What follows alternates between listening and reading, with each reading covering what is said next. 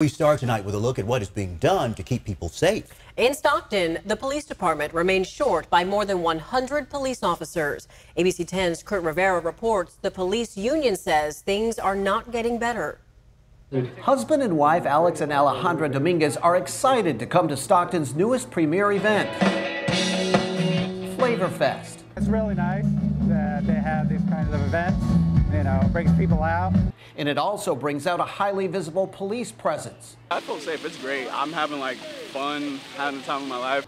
But the Stockton Police Officers Association says the show of force of officers here is much different overall. Right now, there are currently 364 officers on the force, but the department is authorized for 485.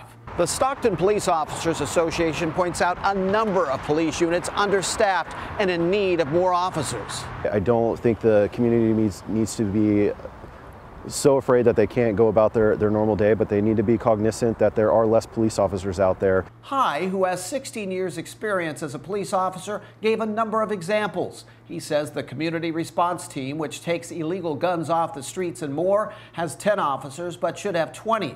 The gang unit has 4 officers but should have 8. When we were asked for confirmation of the numbers, the Stockton Police Department told us, quote, "We won't be able to confirm the investigation detective numbers." We see that's a trend that's happening as we've continued to lose officers, and little has been done to retain the current ones that we have. In a statement, the Stockton Police Department says in part, quote, "The Stockton Police Department is dedicated to keeping the public safe every day. Patrol officers provide a presence and respond to in-progress and emergency calls being reported without delay."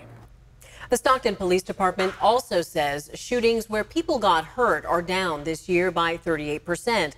But homicides are up slightly. The department also says it continues to recruit future officers locally and across the state and country.